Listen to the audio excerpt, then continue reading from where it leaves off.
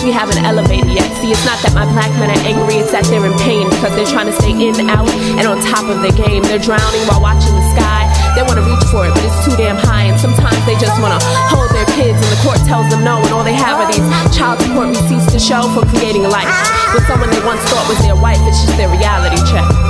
Ladies, for every time you cried on the inside and only you knew, for every time you fed the kids and you couldn't eat too, for those fists that bruise your face, you're suffering in silence, but those bruises leave a trace. And the independent woman thing is completely overrated. Your husband was put here because that's how we were created. So quick to give up and trade. You got your career, you're already paid. So now you're looking for a new life and possibly a new wife, but there's no creation without penetration, so you're stagnated, feeling misused and confused. You know it's not right, it's because the moon has no light, and y'all reflect in darkness and it's blinding your sight. See, it takes a strong man to lead and a stronger woman to follow, and you can't be fulfilled here because it's just too damn hollow. It's just a reality check. Oh, so now we think we see the light because our president looks like night, but he expects more from us than we expect from ourselves, and we expect a miracle from him, though he probably can't help. So we dig deep.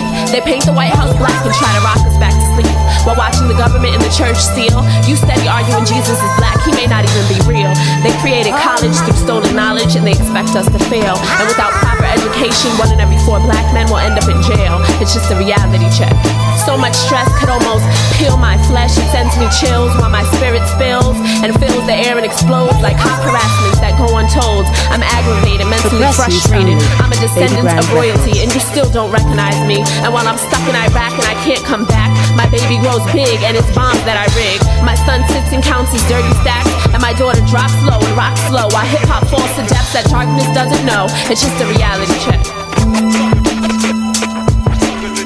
We're never taught to own, to learn, to be free. We're always taught to get, to have, just to be. So many lessons wasted and not tasted in time, and all that echoes through our mind is lost. But remember to look fly at any cost.